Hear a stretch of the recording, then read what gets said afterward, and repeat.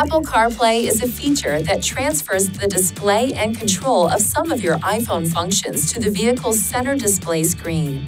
Because it also handles hands-free phone and streaming functions, Apple CarPlay overrides the Bluetooth system when connected. For a full list of available functions and iPhone model compatibility, visit this website. For best results, update your device to the latest software version.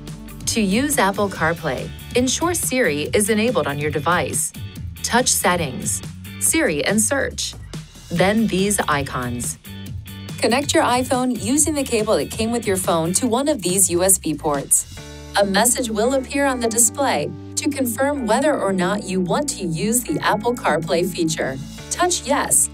You may change the settings so that Apple CarPlay will not automatically connect every time your phone is plugged into your vehicle. To adjust these settings, press Menu, then touch Connections. Touch Apps. Touch this icon next to the device name. Then enable after USB connection to set the feature to Always, Ask, or Never.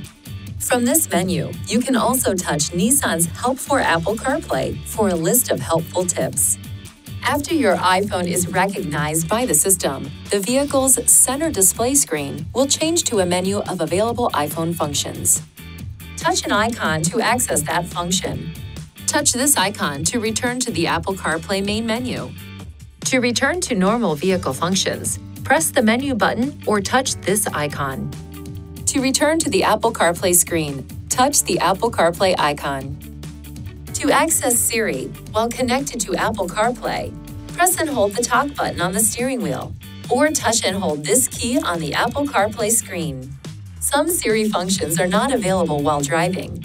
For best results when using Siri, speak clearly and reduce background noise by closing the windows and moonroof if so equipped.